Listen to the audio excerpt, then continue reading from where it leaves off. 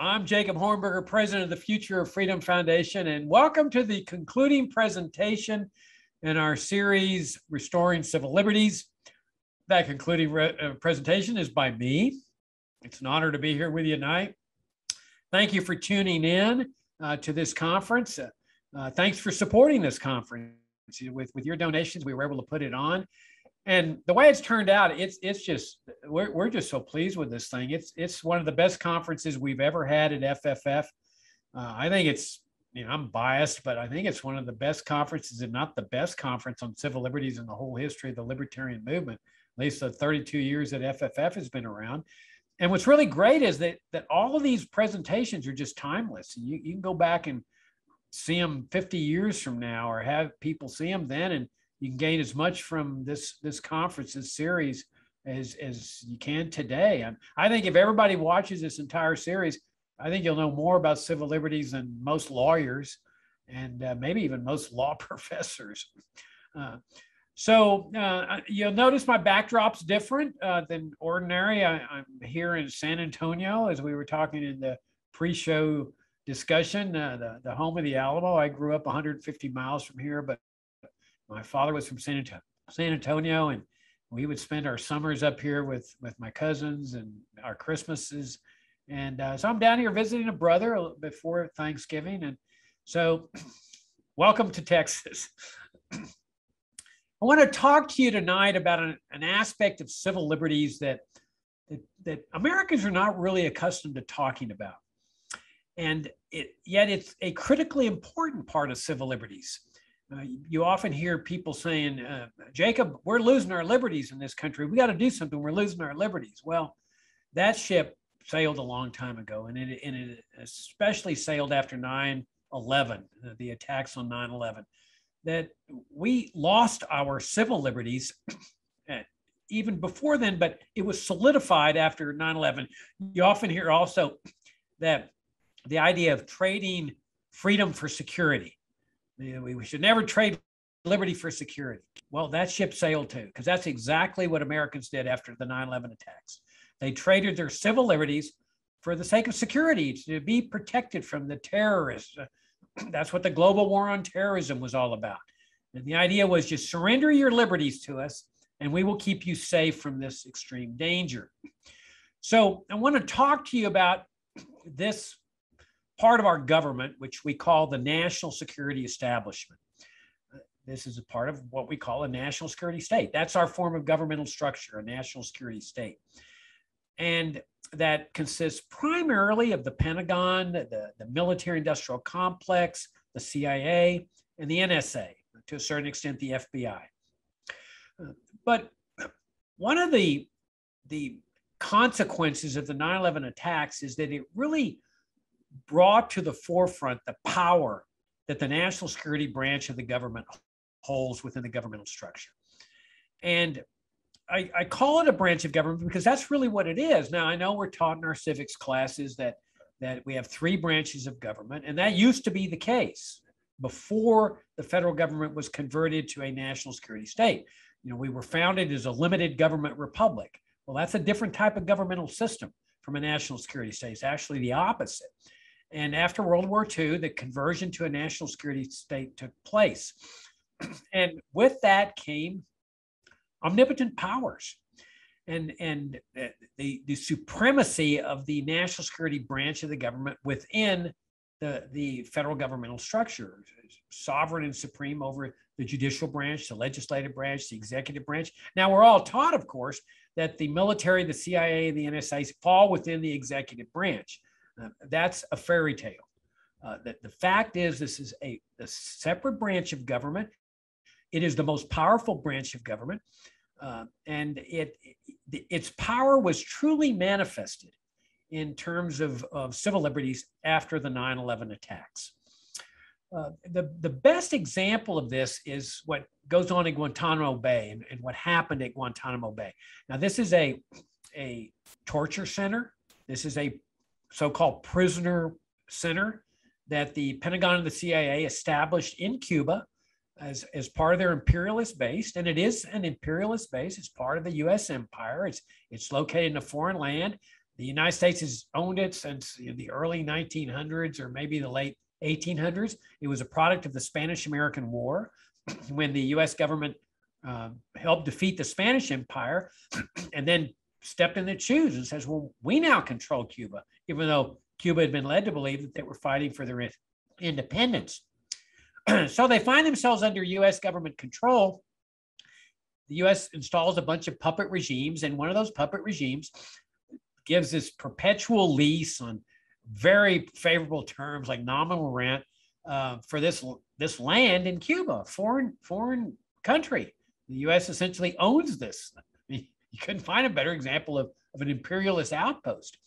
Well, they took this imperialist outpost after the 9/11 attacks, and they declared this was going to be a prisoner center for their prisoners of war, which were the terrorists. You see, because they declared a global war on terrorism, and they said we're going to go capture terrorists all over the world, and we're going to kill them, and the ones we capture we're going to bring over here. And oh, by the way, everyone should know that this is going to be a constitution-free zone. In other words, there's going to be no Bill of Rights here. This is going to be total military control, no judicial interference, because we're in a foreign country. The Supreme Court doesn't have jurisdiction over here. Only the Cuban authorities have authority because this is their land. But of course, the Pentagon and the CIA would never obey any orders from the communist regime on Cuba. So they were going to be totally independent and sovereign, which is kind of ironic because, they all take an oath to support and defend the Constitution. And yet here they are forming a prisoner center that was really a torture center too, that they want to be independent of the Bill of Rights. Now, they're right-wing. The Pentagon, the CIA have always been right-wings, extreme conservatives. From the very beginning, that was, the anti-communist crusade. That was what the Cold War was about. That was the justification for the conversion to a national security state. And so they've always hated leftists and leftist groups, and they always considered the Bill of Rights, specifically the 4th, 5th, 6th, and 8th Amendments, like other conservatives do, as just constitutional technicalities that let guilty people go free.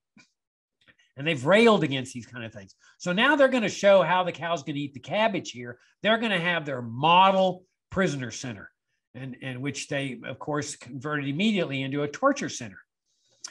Well, the Supreme Court says, wait a minute, not so fast here. And when one of the petitions for writs of habeas corpus was brought up to the Supreme Court said, no, you are not sovereign and supreme. We, in the judiciary, we have ultimate control over what you do there. And for a while, they granted some petitions for writ of habeas corpus, and they released some prisoners. But after a certain point, the Pentagon drew the line in the sand and said, okay, no more. You're not going to cross this line. We control this thing. And the judiciary said, okay, we understand. We won't cross that line. And so, for example, there's a provision in the Bill of Rights for a speedy trial. And so when the Supreme Court says you've got to establish a system here for trying these terrorists, because while the Pentagon was saying, well, terrorism is an act of war, and a lot of people were saying that after 9/11, that a lot of the libertarian interventionists were saying that they were supporting the invasion of Afghanistan. They were saying, oh, the 9/11 attacks are an act of war. Well, they've never been an act of war. Terrorism has always been a criminal offense. It's a federal criminal offense. It's in the U.S. Code. That's why there's federal criminal prosecutions in Northern Virginia, in Washington, New York, elsewhere, because it's an acknowledgement that terrorism is a criminal offense. It's not an act of war. For example, if you take the 1993 attack on the World Trade Center, it was really no different in principle from the 9/11 attacks. Same target. Well, in 9/11, they also had the Pentagon. But those people that were caught engaging in that act of terrorism in 1993 were brought to justice. They were prosecuted in federal district court. They're now serving penitentiary time.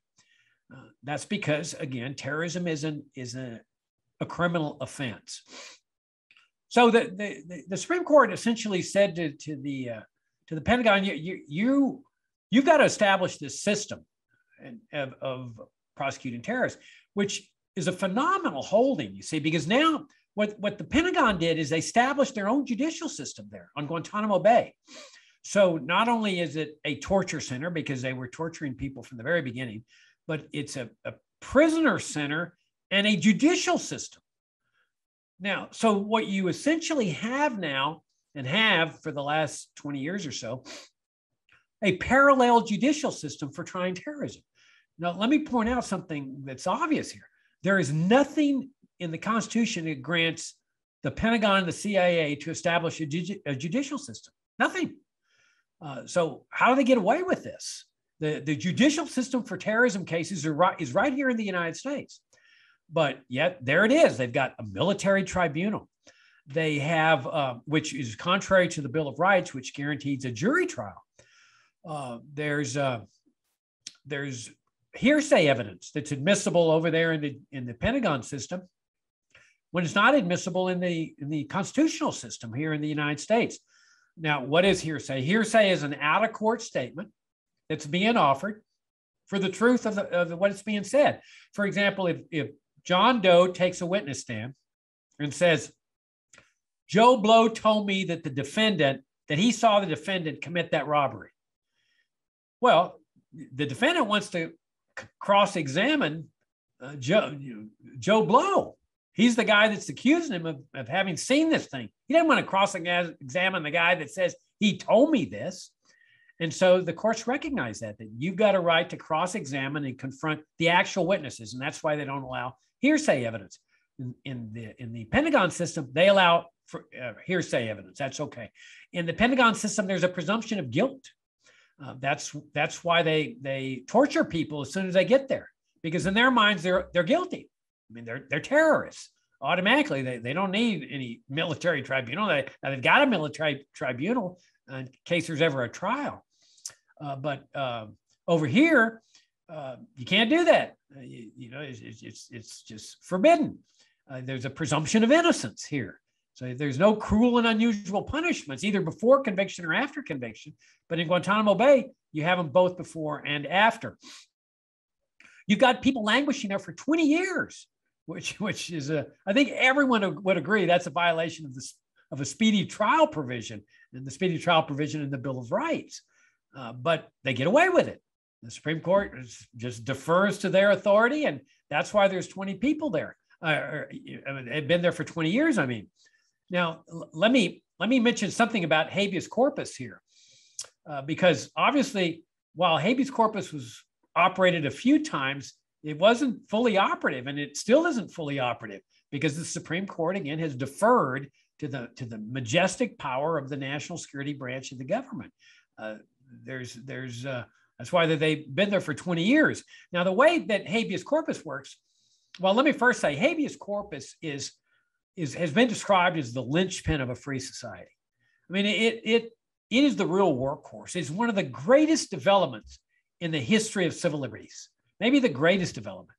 Any country that doesn't have habeas corpus, I will guarantee you that is not a free country. And the way habeas corpus operates is, let's say the DEA takes a suspected drug war violator into custody and says, well, we're not going to try you. We're just going to hold you in custody till you talk. You tell us, where you got the drugs and who the cartel leaders are and so forth. And they just hold them there. Well, that person can file a petition for writ of habeas corpus in state court. And if it's a federal offense, in federal court. And the judge then issues the order to whoever holds them in custody and says, you will deliver this person to my court. And so they have to obey that order on pain of contempt. So they bring the defendant into the court, and the judge says, give me the justification for this, why you're holding him. And if they have no justification or no valid justification, the judge orders him released on the spot. He goes free. Or the judge will say, try him or release him. You're going to have to make a choice here. Give him a trial or release him. That's the power of habeas corpus. Okay. Now, it's obviously been nullified there in Guantanamo, because otherwise there wouldn't be people there for 20 years. So there's none of this try him or release him there. Now, let me digress for a minute here, because I think you can see that you've got two parallel systems here, and we'll return to these two parallel systems. But some of you that are familiar with my work know that I've long recommended a great book called National Security and Double Government by Michael Glennon. Now, Glennon was one of our speakers. Okay, it was a big honor to have him be here because his books has been very influential in my thinking because it reinforced what I already suspected. Now, Glennon's not your crackpot author. Glennon's book brings forth the following thesis. Well, first of all, let me tell you about Glennon. I mean, he's a professor of law at Tufts University. Okay? He has served as counsel for Senate committees, I think maybe House committees too, Senate Foreign Relations Committee. He's taught in Europe. I mean, this guy is stout. His book is very readable, scholarly, but very readable. His thesis is a very, very profound one. His thesis is that the real power of the federal government is wielded by this national security establishment, the Pentagon, the CIA, and the NSA. And that they simply permit the other three branches to maintain the veneer of power because they want people to feel like nothing's changed. They don't care about the veneer or the appearance of power. All they care about is they're the ones running the show. And when you look at what's happening like at Guantanamo Bay, it confirms that thesis. The Supreme Court is just bowing out. That's why, again, there's been people there for 20 years without a trial. I mean, imagine the DEA does that. The Drug Enforcement Administration tries to hold a guy without a trial for, I mean, even just a year. There would be a petition for writ of habeas corpus, and I guarantee you the federal judges would order his release. Try him or release him, but not with the Pentagon. You see, there's this zone of immunity of that they get to do whatever they want, and we're not going to interfere with them. And Congress is the same way. I mean, Congress does not interfere with these people. You can see this in the budget. For example, they're out of Afghanistan, where they were spending untold amounts of money, and yet Congress just voted in more money than ever. I mean, even though they're not spending all that money in Afghanistan, you think, well, hey, let's reduce it by at least that much that you were spending in Afghanistan. Well, no, they're giving them more. And that's the power. Now, most of the time, the president and the national security branch are on the same page, but not necessarily. If you look at Trump, for example, there's no question that the national security branch was firmly opposed to Trump. And they surfaced when General Milley, you heard that story, I'm sure, telephones the Chinese dictators and says, look, we just want to make it clear that there's not going to be a nuclear war here. Don't pay any attention to Trump if he starts making waves or trouble. I mean, what he was essentially saying is, we here in charge, not Trump. And so that's what Glennon is saying, that's the real power here. And that power is manifested in this judicial system, in this torture camp, in this prison camp. The fact that it even exists and the courts have permitted it to exist with no constitutional authority whatsoever. Now, we know that the military handles its own criminal justice matters within the military. And that's what the Uniform Code of Military Justice is about. They have their own judicial system, court martials and so forth. But that deals with soldiers. This is people who are accused of terrorism, that they've established this separate parallel judicial system. Now, it's parallel to the American constitutional system. They're running side by side. So notice what can happen here. You can have two people both involved in the same terrorist act, and the military decides how they're going to be treated. And so the military can say, well, we'll let this person over here go over to the constitutional system, and this person over here is going to go over to the military system, and he's going to be tried as a terrorist there. Well, the difference, of course, is black and white. I mean, anybody's right mind is going to pick the old constitutional system because you have a better chance of acquittal, if nothing else there, but you're going to be treated better if you're in a federal penitentiary than you are at this torture center. But notice who's making the call on this. It's not the civilian authorities, it's the military authorities. Now, you've heard the expression rule of law. Okay, it's one of the most misunderstood terms in the legal lexicon. The mainstream press gets it all wrong. The members of Congress get it all wrong. Well, most people get it wrong. They think that the rule of law is when people are obeying the law. You know, you see this like in immigration cases. that these people can't be permitted to violate the law, the immigration laws when they're coming in illegally, because we have the rule of law, and the rule of law says you've got to obey the law. Well, that's not what the rule of law is about. The rule of law is a completely different concept. What the rule of law is that it says is that in terms of criminal conduct, people should always have to answer only to a law, not to the discretion of some government official. That if they have to answer to just arbitrary edicts of some dictator, that's what violates the rule of law. The rule of law says take, for example, a drug violation. Suppose there was no drug laws, and the president of the United States says, well, I think it's bad for people to take drugs. Arrest that guy over there. He's smoking dope. Put him in jail. Arrest him, put him in jail. That's a violation of the rule of law, because you first should have to get a law, and then everybody answers to that law, and everybody's treated equally under that law. That's another principle. There's no discretion here in terms of if you want to go after somebody for, let's say the law is prohibiting marijuana, you've got to follow the law here. And let's say there's somebody, snorting cocaine. Well, you can't do anything against him if the law doesn't say that cocaine snorting is illegal. Now, the other thing about the rule of law is that everybody's going to be treated equally under similar circumstances. So here with this parallel judicial system, it's a classic example of a violation of the rule of law, because you've got discretion here. You've got two people who are accused of committing the exact same terrorist act, but one gets this really good system, depending on the discretion of military officials or CIA officials. One gets the real rotten system, which is the military system, where guilt is a guarantee. I mean, I guarantee you there's not going to be anybody acquitted in the military system if the military doesn't want it happening. I mean, you've got military officials up there on the jury. I mean, they depend on promotions as compared to a jury system, where our ancestors, that's why they put it in the Bill of Rights. They didn't want tribunals. They didn't want judges deciding guilt. They wanted the accused to have the right to have just regular people in the community decide guilt or innocence. And that's what trial by jury was all about. Well, that's been nullified. The whole Bill of Rights has been nullified, at least with respect to criminal justice matters, but probably also freedom of speech. Who has freedom of speech at Guantanamo? So you've got these parallel systems that constituted tremendous violation of civil liberties. Now, what about American citizens? Well, they've been nice. The military and the CIA, their informal policy was, well, we're going to let Americans suspected of terrorism go into their domestic system. But it's a discretionary thing. There's absolutely nothing inherent that would cause them to, or force them to have Americans be turned over to that system. They very well could say, we're now changing our policy.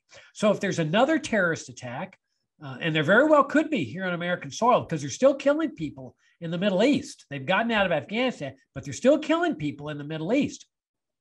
And that very well may generate another massive terrorist attack here with the anger and rage that those killings generate.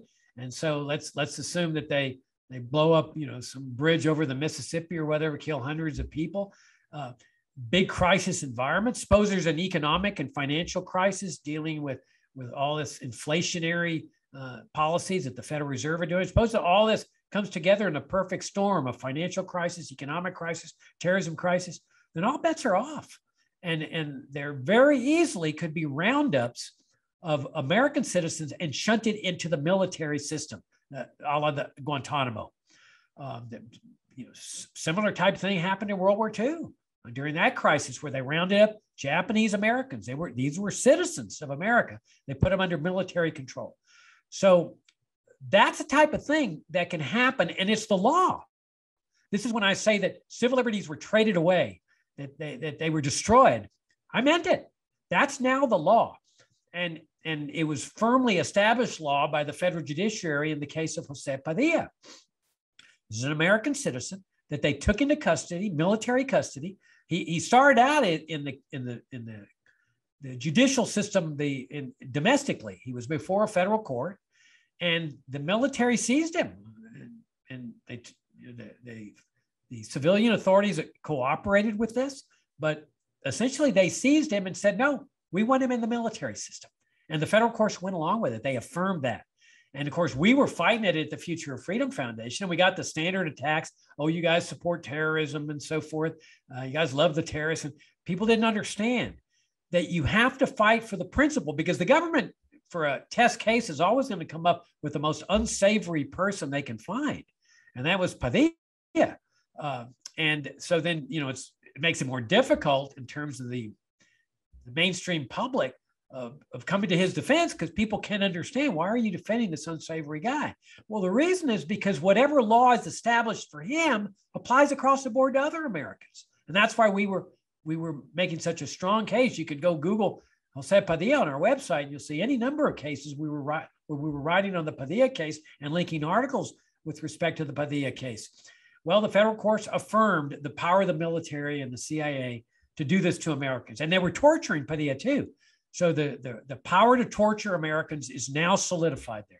Well, there's just no way you can live in a free society where this power exists. Now some people think, well, Jacob, they're not exercising the power. You don't see it widespread. Okay, they did it with Padilla, but that's just one. But that's not the test of a free society. The test of a free society is whether they wield the power. Like, they have a sword that's in its sheath that they can pull out whenever they want. The free societies where they don't have the sword at all. That's what the Bill of Rights is. It prohibited this type of thing. And that's, of course, what's been nullified. Now, let me address another great big power here. And that's the power of assassination. And I will say it again, that you cannot have a free society if you're living under a system where the government's got the power of assassination. And that's exactly what we're living under.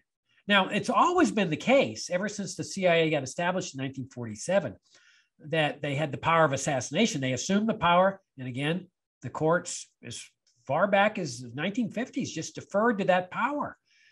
And yet that was not the type of government that we had when we got started. It wasn't the type of government that existed for 150 years. You've got an express prohibition against assassination, thanks to our ancestors in the Fifth Amendment, that says no person shall have his life taken without due process of law. And due process of law means notice and a trial. And before you can kill somebody, you got to give them formal notice of what you're going to kill them about. What's the charge here? What's the law that they have violated? And then you got to give them a trial. You got to convict them. They're presumed innocent. You got to come in and you got to convince a jury beyond a reasonable doubt that they really did this. So our ancestors didn't want to live under a system of where the government's got the power of assassination. It's clear by the Fifth Amendment. Well, the CIA comes into existence and says, we now have the power of assassination. And that's inherent to a national security state form of governmental structure. North Korea is a national security state. And you'll recall a few years ago, they went out and assassinated the brother of the dictator there. I think he was the brother, and he was in another country. And the mainstream press here in the United States, just indignant and outraged. Oh, I can't believe that this dictatorial regime goes out and assassinates this guy. And yet they don't look here in the mirror that here in the United States, that's the kind of system we live under, where the national security establishment has the power of assassination. And it's a non-reviewable power. That many years ago, the Supreme Court said, we're not going to get involved in this. That they called it the political question doctrine. And they said, we don't have any expertise in political questions. And this is the matter for the president and the Pentagon, the CIA to determine.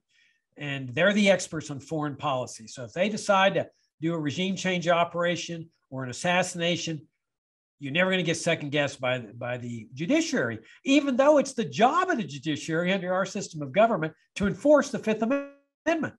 But they've carved out this whole zone of immunity to the most powerful branch. This is Glennon's thesis again, that they maintain the power. They let the judiciary and the Congress and the president have the appearance of power, but with real power like assassination, the Supreme Court's not going to do anything with it. This is a political question. And sure enough, they've assassinated people in the past. They assassinated Patrice Lumumba, the head of the Congo. He hadn't done anything. I mean, they suspected him of being a communist. This was during the Cold War, when there was a massive assault on civil liberties, COINTELPRO with the FBI spying on Americans. Back then, the big bugaboo was communism. The communists are coming to get us. We're going to keep you safe from the communists. We're going to convert the federal government to a national security state. We're going to keep you safe. Just turn your liberties over to us. And Americans did. The whole Cold War was about violating civil liberties, trading civil liberties to keep us safe from the communists. So you've got this system of assassination. In 73, or I guess it was 1970, the CIA orchestrated the kidnapping and assassination of a general in Chile. His name was Rene Schneider. He hadn't done anything against the United States. He's a very honorable man. He had a family, but his crime was that he was standing in the way of a coup there in Chile. And so the CIA had said, well, we can't stand for this. So they orchestrated his kidnapping. He got shot dead on the streets of Santiago. When the heirs sued, the court said, no, you can't sue for this. You can't recover for this. This is something that we can't judge. This is the political question doctrine again, which they created out of whole cloth as a way to justify their deference to the authority of the national security establishment. And notice something, and of course they after 9/11, they assassinated a American citizen named Anwar al-Awlaki, along with his 16-year-old son, Abdul Rahman. And their rationale here was that these were threats to national security, and that they have the authority to assassinate anybody that they consider as a threat to national security. And they decide who is the threat to national security. They decide what national security means, because there's no objective meaning to that term. It's whatever meaning they determine. And there's another thing you should keep in mind, and the courts upheld this power of assassination. They refused to interfere. The father tried to bring an injunction stopping them from assassinating his son, Anwar al-Awlaki, and the courts threw him out on his ear. They're not going to interfere with the power of assassination. Now, and there's something else to keep in mind here. They have the power of assassinating not just private Americans, but any government official. Because, hey, a terrorist is a terrorist. A communist is a communist. Arguably, an American federal official who's a threat to national security is much more dangerous than a private citizen who's a threat to national security. He's inside the government being a threat.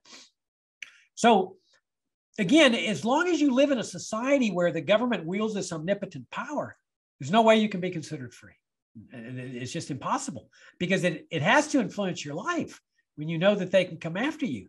The First Amendment's great, but until you realize, hey, they can kill me and get away with it. Nobody's going to go to jail if they kill you. All I got to do is say, he was a threat to national security. And you can see the dangers that we're now heading into, because they're changing their focus on their war on terrorism domestically. They're saying, oh, the January 6th terrorists. You hear that all the time now, the January 6th terrorists.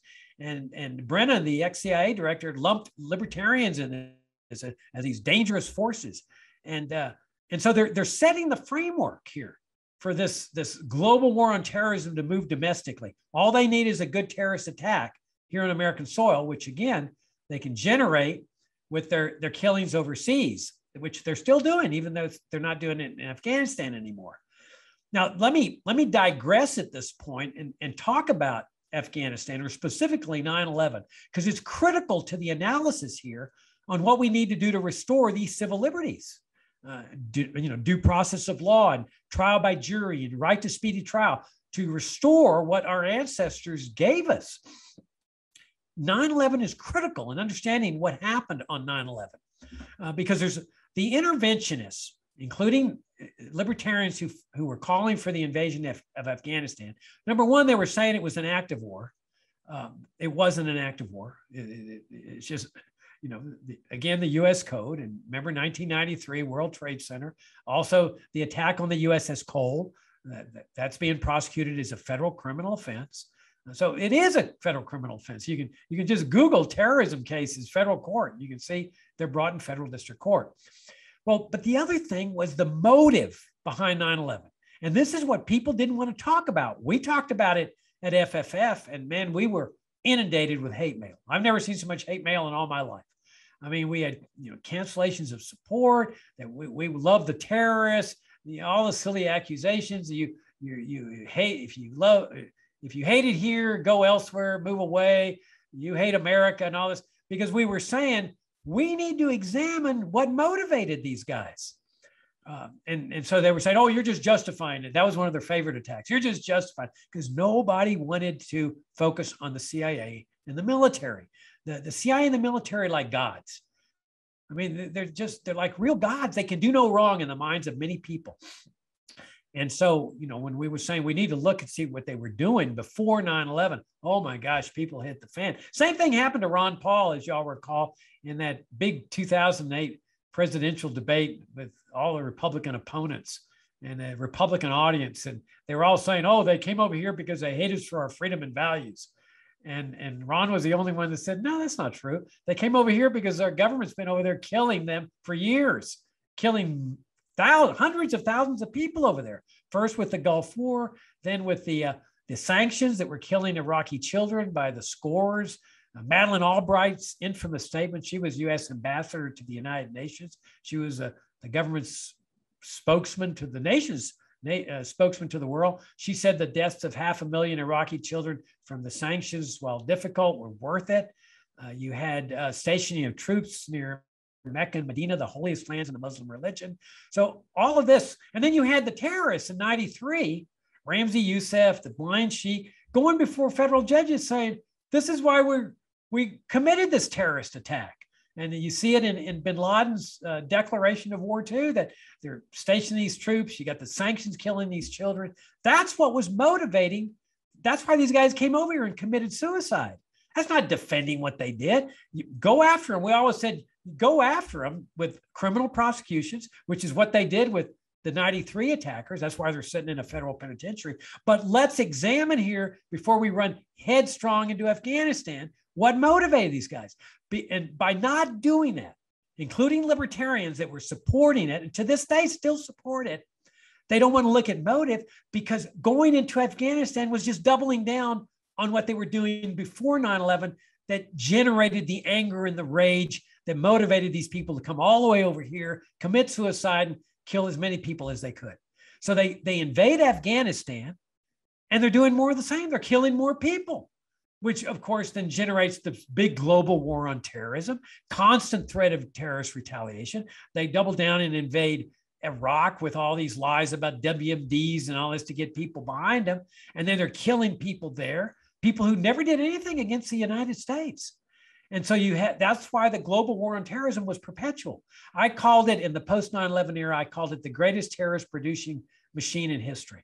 Because with every bomb that they would drop on a wedding party or a family, or even Taliban soldiers, they all have families, or Iraqi soldiers, they all have families, that they were generating their own terrorist demand, which then they used to get the Patriot Act, to get the pat downs at the airports, all the FISA court secrecy. And this is where the crackdown came as a product of 9/11. So my point is, if they had never engaged in pre-9/11 interventionism, you would have never had 9/11.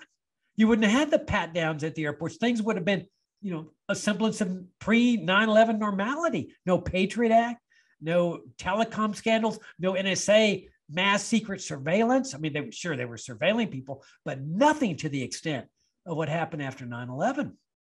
That's why we have to continually focus on why motive is so important on 9/11, even today, because like I said, they're killing people in the Middle East. This is what generated the 9/11 attacks. And then there's subsidiary argument, of course, in addition to that, they hate us for our freedom and values. They hate us for our rock and roll and our churches and so forth. There was also that subsidiary argument that there's this conspiracy to impose a caliphate on the United States, a Muslim caliphate. And you'll recall, man, the paranoia that, it's ironic that they're all mandating everybody to wear masks today, because after 9/11 era, the Muslim women would wear burqas, or I don't know what the garb is, where they have half their face covered, and everybody went ballistic. Oh my God, they're covering their faces. And now they're mandating covering faces. Kind of ironic. But remember the paranoia? Sharia law, they're trying to establish Sharia law in the public schools. The Muslims are coming. They've been on this caliphate crusade since the Middle Ages, and they're finally reaching America. And it was just pure nonsense, pure absolute nonsense. But it was nonsense. It was believed.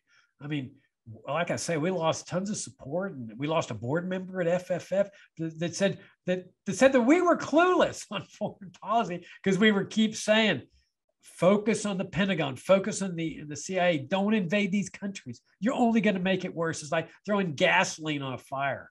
And we still need to do that because they're still killing people over there. All right, so those are the lessons of the destruction of civil liberties at the hands of the national security state. Let me just address briefly some domestic violations that have turned essentially permanent of civil liberties. The big one, of course, relates to the drug war. I mean, this is the massive violator of civil liberties. If you take the judicial opinions on car searches, for example, and there's tons of them, and they're all bad, or at least most of them are bad, I will guarantee you that 95%, this is just a guess, but 95, 96%, if not more, deal with drug cases or immigration cases. And so the drug war served as a great violator of civil liberties in terms of search and seizure, the evisceration of the Fourth Amendment, especially with respect to car searches. And then you've got the no-knock raids. Just imagine going and bashing a person's door down in the middle of the night and having them to make a split decision. You know, if the guy's a drug dealer in there, he has to make a split decision. Is this a rival drug gang that's coming to kill him, or are these legitimate cops? And it could be a drug gang that are dressed as cops because of these no-knock raids to make sure they don't flush their marijuana down the toilet. You've got civil asset forfeiture, which is just stealing, direct stealing. They just stop cars on the highway that have Hispanics or blacks in them, older model cars, and they lure them, they seduce them into admitting that they got cash. They just seize it. They take the cash. That's the law, that they can take the cash, and if the person doesn't like it, he can sue. Well, a lot of these people, poor people, they deal in cash. If they're going to go buy a car, they carry $10,000 with them. And once they lose the $10,000, how are they supposed to hire a lawyer without any money? And so that they just forfeit. A lot of the money is just forfeited because people can't sue. They don't have the money to sue. So it's been a big bonanza for the DEA, the state law enforcement officers, for the state officials, the sheriffs and so forth. It's like a self-funding fiefdom. They don't have to depend on the city council or the county commissioners or the state legislature for funding, at least not for all their funding. They're funding themselves. That's not what a democratic system is supposed to be all about. It's the legislative branch is supposed to have the power of the purse. And they're over here funding themselves with their seizures. And then, of course, you have the harassment of blacks. One of the best exchanges I've seen in this whole thing on harassment of blacks, because the drug war is the greatest opportunity for a bigoted cop, because he can stop whoever he wants and search and seizure and search and seize whatever he wants, harass, humiliate, berate either a black walking down the street or driving a car, and he's got the perfect excuse: drug war. And everybody just hails him. Oh, thank you for saving our society from drugs. When he's just a bigot and he's using the drug war to do this. Well, one of the best exchanges, I forget what the guy's first name is, but his name is Simon. He did The Wire. He's a producer for The Wire, which is about the drug war in Baltimore. And I think it was Christian Amanpour. I may be mistaken, but the interviewer was asking him, what should we do about this problem with black harassment of blacks? And Simon was great. He just says, wait, you just need to get rid of the drug war. You just legalize drugs. And it just went right over her head. If it was Christian Amanpour, I'm not sure it was, but if whoever it was, it went right over her head. It was a woman. And he says, she says, no, but let's talk about the harassment of blacks. What would you do specifically to solve that problem?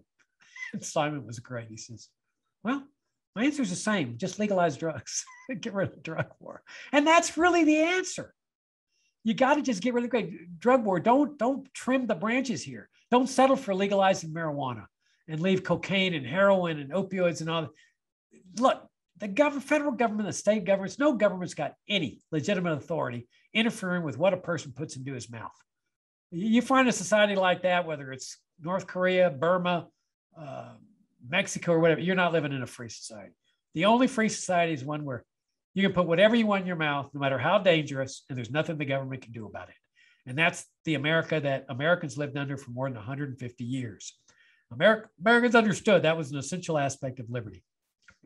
So to get rid of the civil asset forfeiture and harassment of blacks, you can work on those angles, okay, but don't settle for that, because that's not freedom. Reform is never freedom.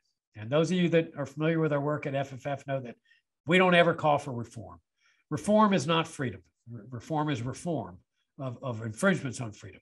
The last thing I want to mention is immigration controls, because this is another massive violation of civil liberties.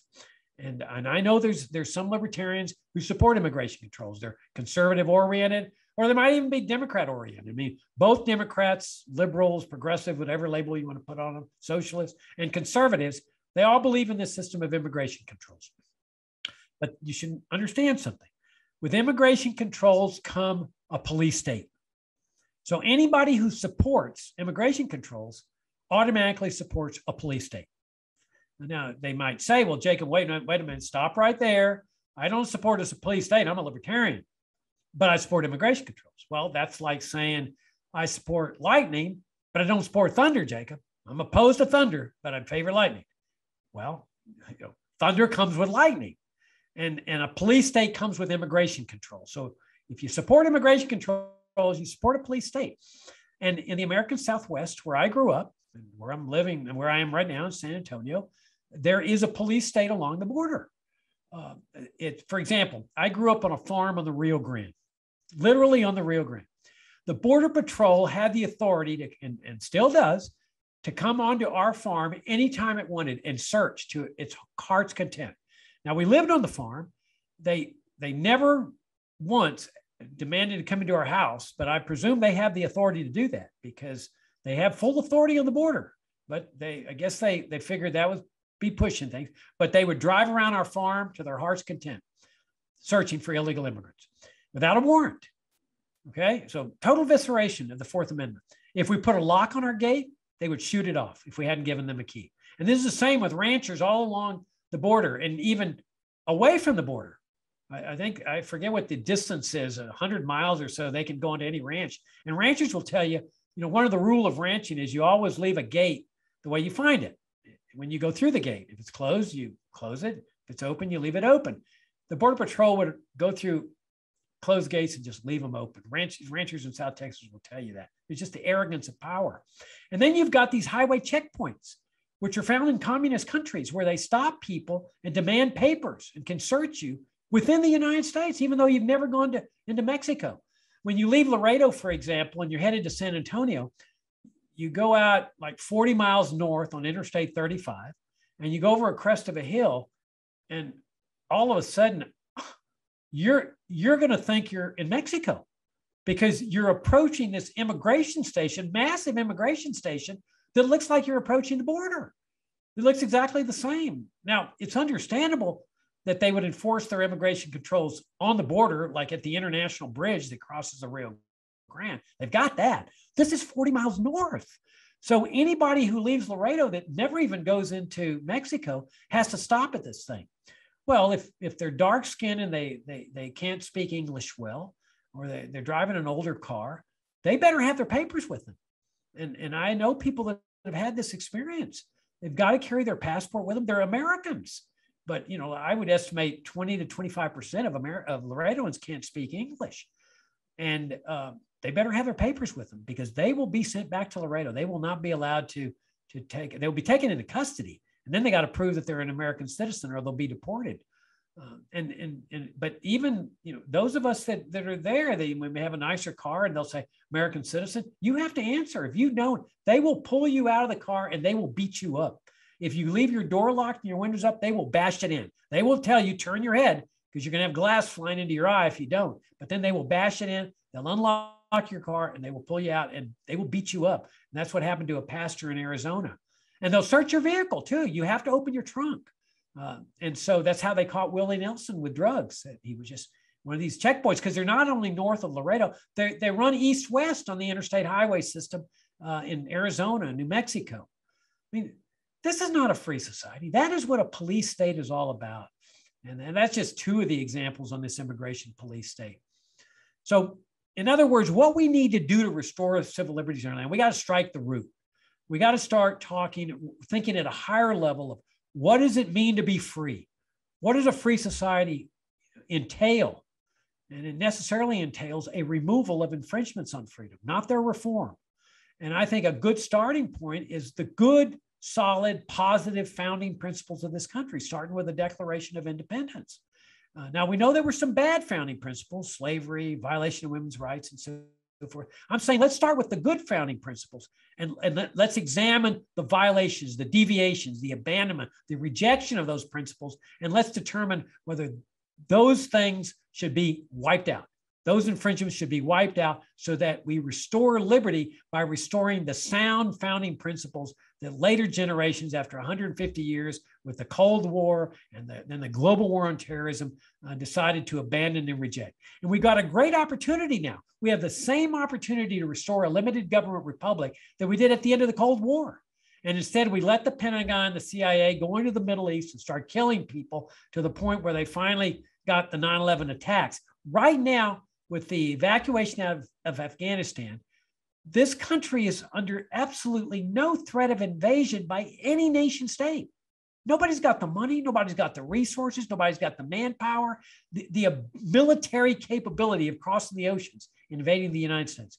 We have a great opportunity right now to restore a limited government republic, which is the necessary prerequisite for the restoration of civil liberties on the national security state side. We also have a great opportunity with the drug war teetering to restore civil liberties in that area.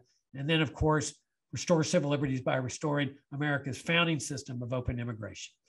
With doing that and adhering to these principles, we got a chance to lead the world to the highest reaches of freedom that mankind has ever seen.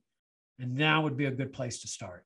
Thank you very much. And now I'll open it up for some Q&A. And let me see, I've handled these all with other speakers, and I will do it myself now. Okay, let's start with the first one. Will FFBF be making transcripts of the speeches and publishing them in a Kindle or PDF book? Oh, that's an interesting question and implicitly an interesting suggestion. We haven't really given that some thought, but that is something worth looking at because all of these speeches and these presentations have been so fantastic. All of them. I mean, we're just stunned at how great this conference has turned out to be. That thanks for the suggestion. We will certainly give that serious consideration. Okay, how do we know that the national security branch of government is a fourth branch of government and not part of the executive branch? Well, because it's who has the ultimate say. That in a fight with the president and the national security branch, I would submit that it's the national security branch. They are the nullifier. And that's why General Milley called up the Chinese dictator. You know, he said, look, we want to establish here that what he was really saying is Trump's not ultimately in charge. I am. General Milley is in charge. And he's so that if he's making trouble that might lead to a nuclear war, don't worry about it. Well, that's a pretty flat out answer. That the military's in charge here, and if you look at any other disputes, many of you know that I've done a lot of work on the Kennedy assassination. No doubt in my mind, this was a regime change operation that was no different in principle from the regime change operations that took place before and after. Kennedy was deemed to be a threat to national security,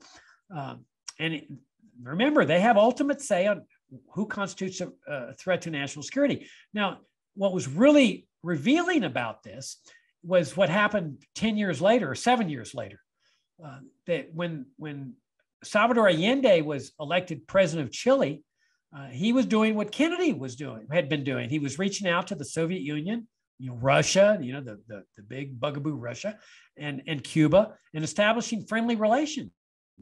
Well, that was what Kennedy was doing too. And so they consider that a threat to national security because you're either with us or against us during the Cold War. And when I mentioned General Schneider a few minutes ago, Schneider said, no, we're not going to oust our president. He's democratically elected. Our Constitution provides only for impeachment and elections as a way to get rid of him. And we're not going down that road. And so the CIA and the military said, no, you don't have that luxury. He is a threat to your national security. You have a duty to oust him from power. And so that's when they orchestrated the kidnapping and assassination of Schneider. They got rid of him, and they prevailed on the Chilean military that says, you have a moral duty to get rid of your president. That shows their mindset, that they are the ultimate determiners of whether a president constitutes a threat to national security or not. And they had the power. They had the power in 63 to do it. They had the power in 73 when the National Security Branch of Chile did the same thing. They fired missiles at Allende, trying to kill him, assassinate him. That failed, but they ultimately prevailed. There was a war between two branches of government, and I think some of you may know we've published a great book called JFK's War with the National Security Branch, National Security Establishment, why he was assassinated. That there was a real war going on between the National Security Branch and the Executive Branch, just as there was a real war between those two branches in Chile. Okay, next question. Why do you think the judiciary and legislative branch capitulate to the national security state? Well, the legislative branch is just co-opted. I mean, you've got, for one thing, you've got assets there now. You've got military veterans, CIA veterans that they've been running for office. They're considered heroes, and I guarantee you, their loyalty is going to be to the national security establishment. I mean, they're not going. They may carp or whatever about military spending or some jet or whatever, but they're never going to challenge the existence of a national security state. And that's what matters to the national security state. Their worst fear is that there's awakening in America, and Americans say, hey, wait a minute, you mean we were a limited government republic and we were supposed to have that back at the end of the Cold War? Well, what's going on here? And that's their biggest fear. That's why they need these threats. In addition to that, where they have their assets planted all through Congress, they also have all these military projects all across the country. And I would say probably every congressional district around. So if a member of Congress decides to take them on, they can start canceling these military projects. And then you know where the press is going to go with that, the local press. Oh, we have an ineffective congressman. He's cost us jobs for our community. He took on the heroes in the Pentagon. He deserves to be ousted. And so they have that big hammer over everybody's head. That's why they have these military bases and posts and projects all across the country to keep congressmen in line. And of course, there's that sense of retaliation with the CIA. I mean, Congressman Schumer said this, he says with Trump, when Trump was fighting the national security establishment, Schumer says it's not a smart thing to do because the intelligence community has 6 ways to Sunday of retaliating. And they do. I mean, somebody could get an IRS audit and never know that it came from the IRS. From the CIA. You would never know. But there's no doubt in my mind that if the CIA is going to have assets in the mainstream press, a la their Operation Mockingbird, and they're going to be expanding power within Congress to maintain their control over the purse, and the Pentagon too. There's no question in my mind they're going to be acquiring assets in every part of the executive branch of the government. So that's how you know that they're a fourth branch of government. Now, they're also the most powerful. Why do they capitulate? Because they're the most powerful branch. Government is power. This is where the guns are. This is where the tanks are, the jet planes. And so when Allende took on the National Security Branch, he was up there in the National Palace. He had a military helmet on. The other people in the executive branch, they had assault rifles. Allende had assault rifles. His position was surrounded by infantry troops, by armored troops, and he was holding them off, firing back. He had these two branches firing, but there were no match for the National Security Branch. So the National Security Branch calls in the Air Force and starts firing missiles at the executive branch, trying to assassinate Allende. And finally, Allende, he was left dead at the end of it. They say he committed suicide. Regardless, he was dead because of the coup, and his allies there surrendered. Nobody can stand up against this, and the judiciary understands that. And so they come up with these excuses that make it look like they have the veneer of power, like the political question doctrine. Because imagine, suppose they issue an order that the military's got, let's say on the Vietnam War, there's no declaration of war. So it's the job of the judiciary to enforce the Constitution. There's no declaration of war. They should have ordered, you got to come home immediately without a declaration of war. We're ordering the head of the Pentagon, the Secretary of Defense, to bring all troops home. Well, the Pentagon would have ignored the order. They knew they would ignore the order. I mean, can you imagine a deputy U.S. Marshal going up to the Pentagon and serving this order? And then suppose they don't order, then you cite them for contempt. And you've got the 82nd Airborne Division, when the marshals come by to serve the order of contempt to arrest the head of the Pentagon, the chairman of the Joint Chiefs of Staff. What, a team of marshals is going to be able to do that with the 82nd Airborne Division, backed up by a team of CIA assassins? It ain't going to happen. And the judiciary knows that. And so instead of creating a conflict like that exposes the sheer power of this fourth branch of government, they create these ridiculous notions like the political question doctrine. Okay, can Jacob discuss the backflips that the Pentagon, et cetera, did to justify using tortured confessions at Gitmo trials? I don't know. I don't think they had to use too many backflips because their arguments have been pretty much there to the military judges. I mean, it's been very difficult for them to get into the federal court system on the basis of the torture there. And the military judges there said, we're not going to hear it. The government's position is to let them talk about these confessions would violate national security, because it would divulge to the world their secret ways of torturing people. And the military judges have bought that argument. Now, there was recently a conviction, and the military tribunal quite predictably convicted and gave, I don't know, a 20-year sentence or something. But lo and behold, it was shocking. The military judge, for some reason or another, permitted evidence of the torture. And it was brutal. I mean, you read what they did to this guy, it's just horrendous. I mean, if they'd done this in the civilian system, it's almost a certainty that the judge would have just dismissed the charges as a punishment against the government. But of course, the military judge is not going to do that.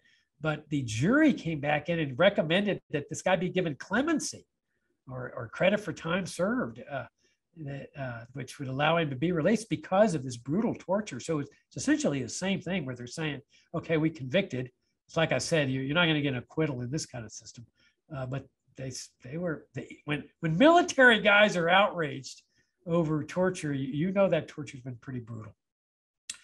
Okay, the Pareto principle says that 20% of the people to 80% do 80% of the work, inventions, progress of the human race. Does the Pareto principle apply to this COVID scamdemic? I have no idea. I can't speak to that. Okay, I meant do not to. Oh, he was clarifying this. It very well may. I mean, I don't disagree with that. My mind doesn't analyze like that. Okay, the political prisoners that were accused in the January 6th trespass are still held in the DC jails, and the video that is held by the Capitol Police is not being shared with defense lawyers. How is this legal? Well, in our system of government, you have the right to bail. And I'm sure that these people that are still in these jails have had bail set. I'm not positive of that, but I'd be willing to venture that they had bail set. It's probably just set too high. And they can't get out. Now, I could be mistaken. It could be that they're being held there. I don't know what the rationale would be. I mean, a threat to national security or whatever. I can't imagine that there's a rationale for holding somebody without bail there. They didn't kill anybody. It's not like a serial murder or somebody accused of murder. And the only person that got killed was one of the protesters, a woman, got shot and she was defenseless and she got shot to death by one of the Capitol Police. So I don't know what their rationale is, except possibly maybe they can't make the bail because it's set too high for them. Maybe it's set reasonably and they just don't have the money. But if that's the case, yes, it's legal. But that's where the speedy trial provision comes in, that they can demand a speedy trial. Now, speedy means different things to different people. It may mean 3 months or 2 months or whatever, but certainly not going to be 20 years. I mean, you're not going to see somebody being held there indefinitely without a trial. It just won't happen in our judicial system. You know, as bad as our judicial system might be, there are still some good things about it. An indefinite detention domestically is not going to be tolerated by any federal judge. There'll be a writ of habeas corpus filed, and the judge will say, try him or release him. Okay, which terrorist destroyed Building 7 in New York City on 9/11? Well, I don't want to get into all that as to, I mean, I think the argument from the perspective of people that don't buy that it was an inside job is that somehow or another the concussions or blowing up the building caused Building 7 to go down too. I think that's their argument, but I'm not an engineer, and so I'm not competent to answer that one. Okay, Gardner. I'm sorry, I'm not mentioning your name. Sorry, I mentioned your name. I'm curious to hear what Jacob thinks might be a good approach on a state or local level to combat these rights infringements. Nullification, perhaps? Would it be wiser to flee the United States? Hopefully it doesn't say hyperbolic. Well, you know, I'm not one to talk about flee the United States. I mean, I think let's take our stand here. I mean, it's better to fight for liberty here. And I enjoy the fight for liberty. There was 2 founding fathers that had an exchange. I forget which 2. I think Thomas Paine was one of them. But one of them says, wherever there is liberty, that is my home.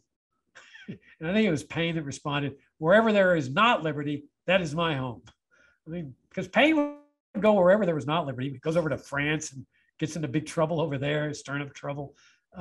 So we live in a society where there's not liberty. And so it's an opportunity for us and to fight for liberty. And that's you know, that can be looked in a positive sense. Gives us something positive to do in our lives. And what a great achievement if we're able to pull it off, you know. All right, and okay, what about jury nullification? Yeah, jury nullification is great, but it's really not the answer, because like in drug cases, you don't ever have the chance to nullify a jury verdict, because they screen you out during the voir dire, the jury selection. They'll ask you, does anybody here oppose drug laws? And you're under oath. If you lie, they're going to indict you for perjury. And if you tell the truth, you're out of there. They'll disqualify you. So it's very hard to get a jury of people that don't believe in drug laws. And these other things with the military, there's no nullification there, because it's the military tribunal that does the deal. So the only good approach is what I'm talking about, and that's to think at a higher level. How do we get our limited government republic back? Which necessarily means a dismantling of the Pentagon, the military-industrial complex, this massive military establishment, the CIA, the NSA. They're gone. We lived without these things for 150 years. You had a basic military. I'd say maybe a couple 100,000 troops, maybe, but certainly not enough to go abroad and create troubles and go abroad in search of monsters to destroy. As John Quincy Adams put it, just a basic military force, and then rely on citizen soldiers. If in the unlikely event anybody ever invaded the United States, there'd be more than enough American men and women ready to go fight. I mean, a free people. The last thing you want to do is invade a country where people are free. You want to invade a country where they're not free, because they're so disgusted that they're not going to fight that hard. A country that's free is like swallowing a porcupine. And so the best thing we could ever do is restore a limited government republic, get rid of the drug war, get rid of the immigration controls. And now on the economic side, get rid of the whole welfare state and the income tax and IRS and so forth. Now you're talking about swallowing a porcupine, because now you're talking about a free society. Jacob, the best presentation of the whole series. Well, thank you. That's nice. Question: there was no love lost between Trump and the deep security state. Well, that's true. On his way out the door, now this is a good question. Why couldn't Trump have pardoned Assange, Snowden, the guy who founded the Silk Road website? I think he's referring to Ross Ulbricht. I'm not sure. And released the remaining JFK documents that deemed secret for the past 50 years. Did they threaten him with scandal or death? That is an absolute fascinating question, because I said the same thing. Why doesn't he just stick it to him and pardon Assange and Snowden? I mean, Snowden they have no business being persecuted like this. The fact this guy's got to live in Russia, this authoritarian state, because the alternative is worse by coming back to his country, it's pathetic. It's just pathetic. And the fact that they were planning on assassinating Assange, you see, here they are assassinating people because they deem him a threat to national security. What has he done? He just told the truth. He disclosed the truth about the national security establishment. You see how nebulous this national security becomes when they want to assassinate somebody. And I'm surprised they haven't assassinated Snowden. I think there's probably some secrets there. I think the only reason they haven't assassinated Snowden is that they don't know how to get out of Russia after the assassination. It's too dangerous. And Ulbricht, I mean, yeah, Ulbricht doesn't belong in the penitentiary. And I know his mother, who's just fought diligently to try to get her husband, her son, a pardon. I signed a petition to Trump to pardon him, and Trump had nothing to lose by pardoning these guys. And so why didn't he do that? Why didn't he release the remaining JFK records? He could have done that. He threatened to do that all the way up to the week of the deadline, and he didn't do it. The CIA. My hunch is the CIA came up with a secret, like Hoover did with the FBI on people. That we know this about you. We're protecting your secret, and it maybe was bad enough where Trump said, "I'll do what you want me to do," because Trump did take these guys on. Schumer didn't say this out idly, but yet he surrounds himself with generals. He idolizes generals. It's just weird. So Trump, I don't understand it to this day. He buckled. Trump ended up buckling to the power of the national security establishment. And I don't know the reason for it. It boggles my mind. Jacob, you have been courageous in repeatedly pointing out the national security state, the deep state, I use those terms interchangeably, and so does he, is beyond the Constitution. It is separate from the American government, which we all learned about in school, composed of the legislative, executive, and judicial branches. The deep state has no restrictions on the extra constitutional actions, no separation of powers, no checks and balances, no transparency, all is correct, or open accounting for its egregious invasive behavior. Totally agree. There's no accounting at all. The deep state is made up of the military-industrial complex composed of Pentagon profiteers, intelligence community, corporate surveillance. Boy, this guy ought to be giving my talk here. Contractors of the imperial national security state it sustains with seemingly endless no-win wars, which have murdered millions of hapless victims across the planet, generating terrorism. Well, this isn't a question, but it's a great statement. Generating terrorism, that's right. That's exactly what point I'm making. We made it back at 9/11. Oh, by the way, we were saying before 9/11 that their interventionism overseas, we were publishing op-eds saying their interventionism overseas is going to generate a massive terrorist attack on American soil. And we weren't the only ones. There was a Chalmers Johnson, ex-CIA analyst, who wrote a book called Blowback. He was saying the same thing, and they just disregarded it. Unconstitutional covert action and preemptive wars of aggression, all of which is right on. Whoever wrote this note needs to give a talk on everything you just said. Okay, when you say open immigration, can you please discuss? Does it have to be documented or not? Talk about how you see that. Thank you. Well, on the way down here from Virginia, I drove down, and when I crossed state lines, I had no documentation. Man, I had a driver's license, but I mean, that's just for driving on the highways. Nobody stopped me at any state line. In fact, when I crossed at Texarkana, it's kind of interesting because there's Texarkana, Arkansas, and Texarkana, Texas. And you don't see a big bright red line when you cross from one side of town to the other side of town. All you see is a sign that says, "Welcome to Texas." And there's no restrictions. There's no documents. That's what I'm talking about internationally. No documents. You just cross the international bridge at Laredo like it's a regular bridge, like a bridge that's spanning the Mississippi. There's no border controls at each end of the bridge at the Mississippi. That's what open borders means. There's no immigration control. There's no border control. It's just free movements of people. And it's the only thing that works. I mean, look how it works in the United States. Didn't have to be that way.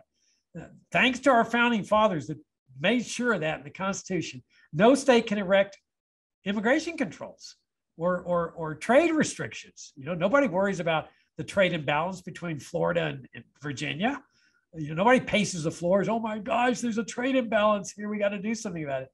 Nobody thinks about that. Nobody worries about how many people are coming from Maryland into Virginia every day, They may be stealing jobs. They may be stealing goods. They may be coming to murder people. They may be terrorists. Everybody just accepts it. They may have COVID coming from Maryland into Virginia. Everybody just accepts that's a part of a free society. That's the system we're talking about on open borders. Free movement of people, which means then that people can come in, they can visit, they can tour. You won't even know who's an American citizen any more than you know now. You may see somebody talking with a thick accent. You don't know if he's an American citizen. You don't go up and say, "Can I see your papers?" You know, you go to a fast food place and there's people back in the kitchen speaking Spanish. You don't know whether they're here legally or not. You don't care. All you care about is get your hamburger. Well, within a day of open borders, you would not know who's a citizen or not. You wouldn't care.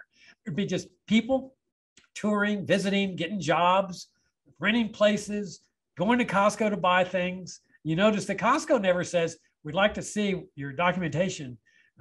They just want customers. That's how open borders works.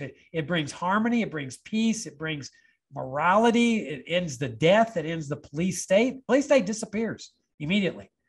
And you've got this harmonious system. You don't have a crisis on the border anymore. Just have a free flow of people back and forth, just like you do between the states. All right, next question. How do we fight the apathy of Americans who don't really care about this? Some of us are related to or married to people like this. Hey, yeah, I got family members like this. Or I got family members that are conservatives. They don't understand this business of drug legalization and open borders and so forth, and you know, opposing the Pentagon and the CIA. Well, here's my methodology, and this is 32 years of advancing liberty at FFF, and before that, I worked at the Foundation for Economic Education. Before that, I was just doing it as a hobby when I was practicing law here in Texas. I've concluded that you cannot convince anybody to be a libertarian or to believe in any of these principles. It's not going to happen. You can do it at your family gatherings, at Christmas time, Christmas dinner, Thanksgiving dinner, whatever. But the probability is you're going to end up having a big fight. And so you're better off not doing it. Just, you know, talk about the weather or ask them what they're doing in their lives and stuff. Now, if they ask your opinion, give it, you know, short sense, but don't try to convince anybody. You can't convince anybody of anything. And I know this because my family members are conservatives, some of them, and I can't convince them about libertarianism. And I figure, well, if you can't convince people that love you of the merits of libertarianism, what chance do we have to convince people that don't even know us, or you know, go to a meeting and stuff like that? So you can't convince people to become libertarians. Okay, so does that mean that we might as well take the cyanide capsules, that we've lost liberty forever, permanently? No. That what I figure is our job is to find libertarians, find people like us that believe in these principles and that want liberty, that understand them. Now we've had a relatively small base of support for FFF. You guys have kept us going for 32 years. I'm very grateful. I'm honored that you guys have kept us going. But I'm really, really pleased that these are the people that like our style, that like this principled approach. Well, if you can keep finding those people, and I'm convinced they're all throughout society. A lot of them don't even realize it. They was like me. Before I discovered libertarianism, I didn't know I was a libertarian. But what caused me to discover it was finding these essays that were pure, uncompromising libertarianism. And it hit me like wow, the most powerful thing. I knew that truth had hit me. While if I had read some reform nonsense, proposals this or proposals that or white paper this, it would have done nothing to me. It was the power of that principled message. So that's what we need to be doing, is finding those people, because I believe that if you reach a critical mass in society of people that understand what freedom is and want it, fiercely want it, they can reach that critical mass that will shift the society. Now, we can't predict how that happens, but I'm convinced that if a catalyst does happen, that if you've got that critical mass in place, things will happen.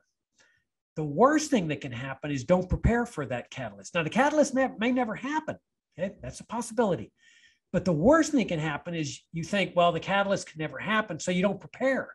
And you say, well, I'm just going to settle for reform. And you stop looking for people that share this principled approach, that want really genuine freedom. And then the catalyst hits and it's too late.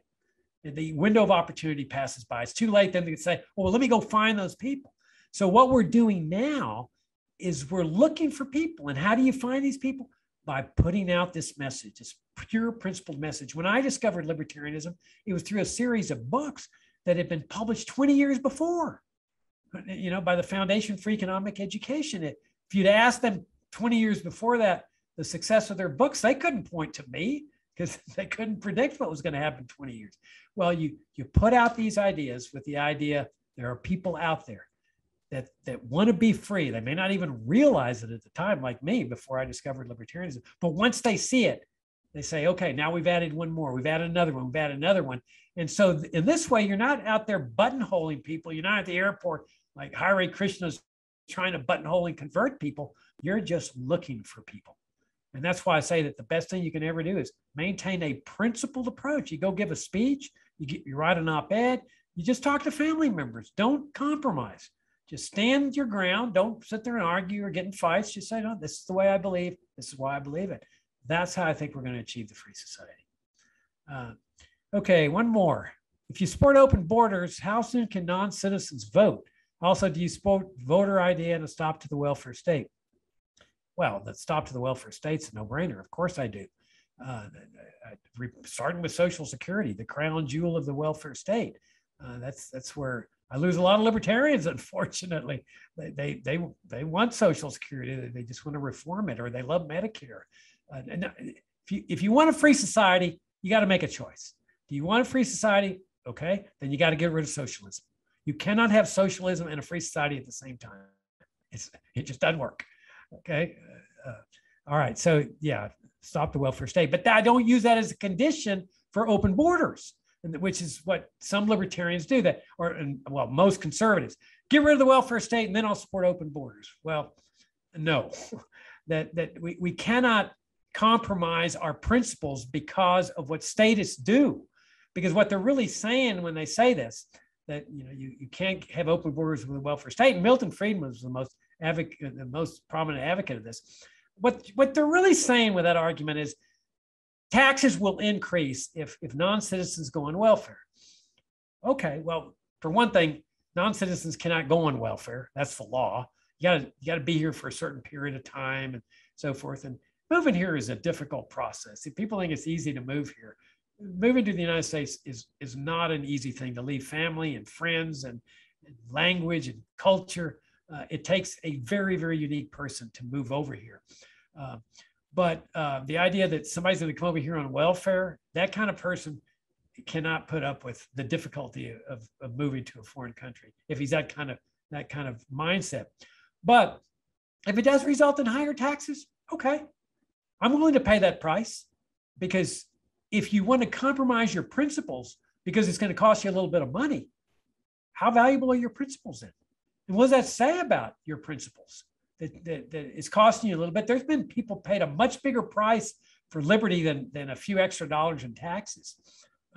Another problem here is like the drug war. If drugs were legalized, there's no question that some of the drug addicts are going to go on Medicaid to get treatment. So do we support drug laws until Medicaid's abolished? Oh, perish the thought. You got to keep arguing on all aspects of liberty. Legalize drugs regardless of Medicaid. Open the borders regardless of welfare. We have to adhere to principle. We have to keep making the consistent case for liberty. Let's not compromise our principles in any sense. How can people have any respect for a movement that compromises principles for the sake of money? Okay, how soon can non-citizens vote? Okay, the voting thing, I don't care. Citizenship, I don't care. I will let the government decide any restrictions on citizenship they want. To me, it doesn't matter. Make them as strict as you want. That I wouldn't have non-citizens vote. I would have only citizens vote, and I would let the government make as stringent as requirements as ever. You see, my hunch is that most immigrants don't care about voting. They don't come here to vote. They come here to improve their lives. They're seeking happiness. And if they came here and retained their Mexican citizenship or Guatemalan citizenship, they'd be happy because they're making money. That's why most of them come here. Not say, oh gosh, I came here so I could get to vote. one vote's not going to change an election, but a nice paying job is going to change the fortunes of a family. And so they come here, they retain their Mexican citizenship, they return to Mexico, they come up seasonally. And again, like I said, nobody cares what citizenship they are, except on election day. That's the only time where people have to show proof of citizenship. Today, there's more than 1 million Americans living in Mexico. They retain their American citizenship.